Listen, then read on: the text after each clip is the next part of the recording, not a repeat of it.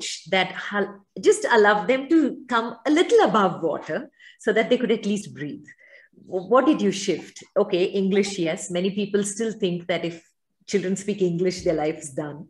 What did you realize? Because you were picking children from those backgrounds where everything had to be reset and there was a lot of trauma they're coming from, right?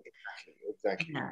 So actually we had to do a lot. It took us 8 years to figure out. It was not one single shift that we needed to do. What we realized is that now where we are is that, number one, all our children have gone through adverse childhood experiences, multi-layered adverse childhood experiences, which means that they need a strong, stable, caring relationship in their life. Adults in that, they need stable adults in their lives for prolonged periods of times. So we identified this program called Developmental Relationships, which is done by Search Institute, which is like a framework on how to build transformational relationships in children. And we deliver that to our volunteers. So that is one change. So we kind of ensure that children have stable. So till then we were an education organization. From there we shifted to a caring organization. Our primary job of a volunteer is to be a caregiver, to be a caring human being. Unconditional positive regard and unconditional support for the children. The children feel safe. So being able to create that safe space was one big part of it. The second big part of it was that what we realized that, you can provide all the care in the world, but if nobody is paying for their college fees and not paying for them to have a place to stay and to, a stipend to live, not even the most cared child will go to college. There'll be some exceptions, but majority of it, like I wouldn't go to college if that happened, right? And going to college was a critical component, because if you want to get into a job that earns 20,000 rupees or more, it does cost a lot. Unless you have a college education, higher education post 12th standard, you will not be able to hit those numbers. And what we realized that you need to get hit around 40,000 rupees by the time you're 28 to be able to really break out of the cycle and support a family. And so getting out of college was important. So what we realized is that that is just one progressional support, but there are different such progressional support that a family is providing at different stages of their life.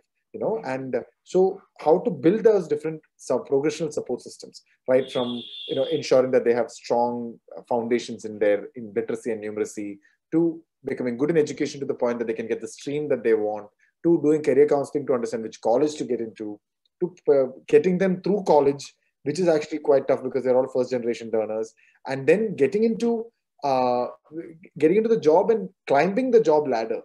That was a very crucial component in all of this, because because they're first generation workers also, and they need a lot of mentoring and how to not drop out of the job, because there's a very high dropout rate also if you don't work on it. How to kind of get them through that. And then another big realization was that the relationship, who they get married to, has a fundamental impact on their relationship, because all the gains you've made, you can completely lose it. And they also have a tendency to kind of get into relationships which are not, that are sometimes toxic, just because of the past experiences that they have had. So kind of how do you ensure that they get into the right relationships? And finally, the real breaking of the cycle was not monetary. That was easy. What was more important was the cycle of violence from the parent to the child. So we realized that it is important to also work with the children when they are, when they have their children and when they become parents. How do they parent? And providing the right kind of support during the parenting phase, so that the intergenerational trauma is broken in a lot of ways. So that's really been the core learning, I would say, in that whole period. Oh my God. So you map mentors at every level for them. Exactly. Okay. That's a lot of work, for each child that you're going to try to, I don't know if I can use this word, but rehabilitate into society, and make sure that the child, in a way, has disconnected from the trauma they come from, which is like a huge task. Oh my God, you have to be mad to do this.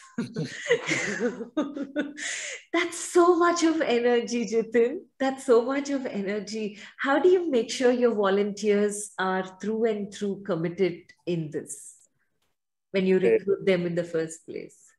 That's what I'm saying, which is that the only way they can do this is if they are able to form that connection with the child.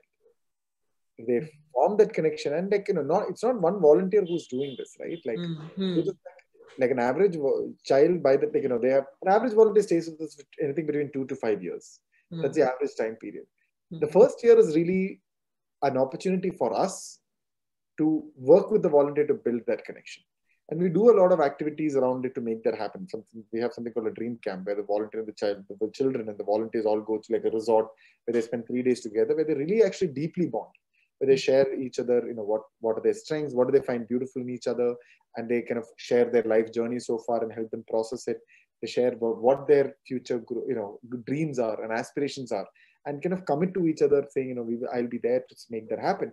Which means that after those 2 to 3 years, they will hand over the children to another volunteer, right? But even wherever they go, the child is in the back of their mind, and this child needs their support, they will turn up.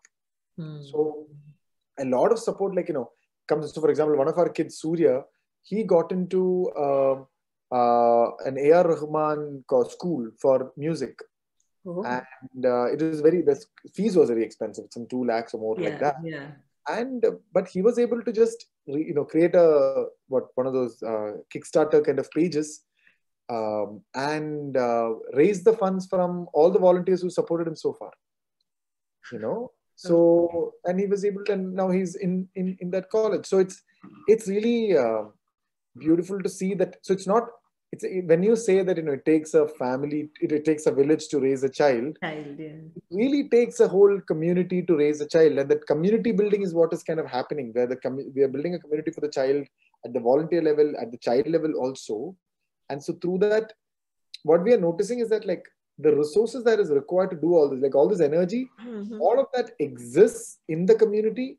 But today that's not flowing because there are barriers. Like, there are no connections. There are no connections between, like, I'm living next to a childcare institution, but I don't know about the childcare institution. I don't know the children in there. So obviously my care and my resources are not flowing. But a volunteer comes into the childcare institution, and then the volunteer then connects to their own relation networks, for funding support and all that stuff. What's happening is that these connections are getting formed, and through these connections, resources flow, and we are realizing there's an abundance of resources.